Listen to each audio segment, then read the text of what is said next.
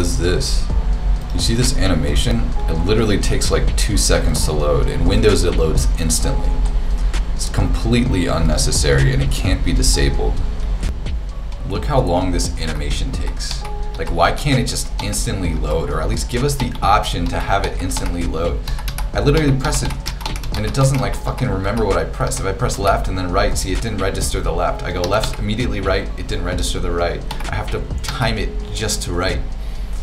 Does Apple even have UI engineers? So my mouse has 2 side buttons, but Mac can't natively program these side buttons. So I had to buy a third-party software called Better Touch Tools to be able to map these buttons to system functions. You would think that would be a standard feature in an operating system, but not with Apple. Check this out, this is really stupid. So if I sort by size, it splits it up into these groups of these different sizes. Why would I ever want this view? I just want all of these files sorted by size. That's it. But in order to do that, you have to sort by name and then click here on the column. In tile mode, this isn't even possible. I don't want these groups of the files. I just want the files to be sorted. Is that too much to ask? Alright, so this one is really frustrating to me and really slows down my workflow. So when you're in tile mode in Finder and you press right, it goes to the right.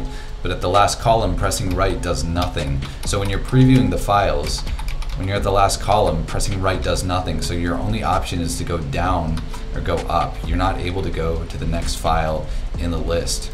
This could easily be solved by them just having it so that when you're in the last column, pressing the right key goes to the next item. So this really slows down my workflow. So if anybody knows a solution to this or an alternative to Finder that lets me view my photos and videos in tile mode while also going through them sequentially without having to go through this up, down, left, right nonsense, please let me know, because this is really stupid.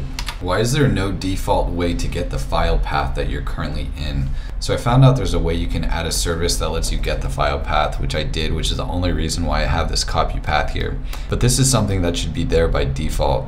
So this has been bothering me for a really long time. If I drag these files into here, there's one duplicate. My 3 options are to either halt the transaction, replace the file, or to keep both.